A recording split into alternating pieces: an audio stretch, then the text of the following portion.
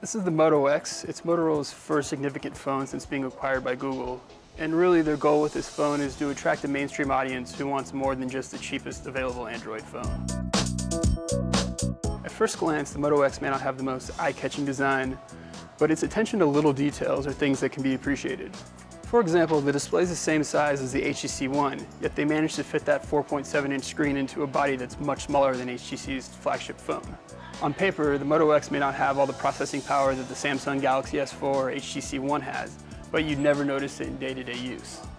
The camera, on the other hand, is noticeably worse than other phones, especially in low light. Another unique feature of the Moto X, which is actually useful, is the phone's notification screen, which uses the phone's sensors to kick on automatically when you pull it out of your pocket or pick it up. But another smart thing that it does is that it doesn't light up the whole screen, so it's not wasting battery every time you check to see if you have a new email or a text message or call. Okay, Google now. One of the Moto X's biggest selling points is a voice command system that's always listening. So whenever you say, okay, Google now, it'll kick in from any state that it's in and allow you to launch an app or send a text message or get directions. And while it's functional, the usefulness in your day-to-day life is somewhat limited, and if you use a password to lock your screen, it's all but useless.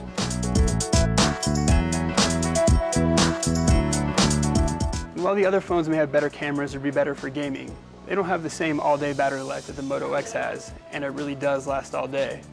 Nor do they provide the same overall ease of use that the Moto X does. The Moto X is a phone that may not be the best at any one thing, but it's so good at every little thing that you can't help but love it.